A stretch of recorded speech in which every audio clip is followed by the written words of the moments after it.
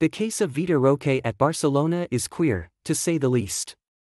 Roque arrived in Catalonia in last season's winter transfer window as a reinforcement striker who had the potential to take over from Robert Lewandowski in the long run. Despite scoring 2 goals in La Liga in his limited minutes, however, it did not take long for the manager at the time, Xavi Hernandez, to push him to the sidelines.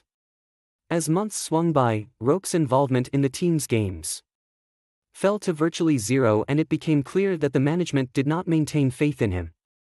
Xavi's shock sacking earlier this year came as a move not many saw coming.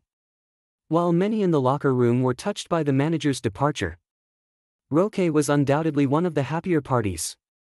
After all, with a new manager set to arrive, he would have his chance to shine once more.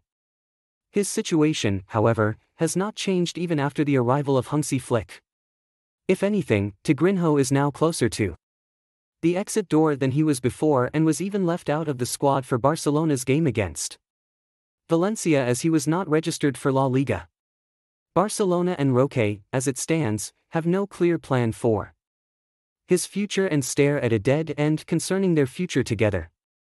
The club maintain that the player must look for a way out of the club if he wishes for minutes.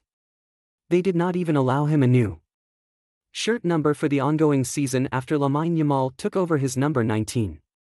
With less than 2 weeks left on the transfer market, Roque's future is entering a grey area.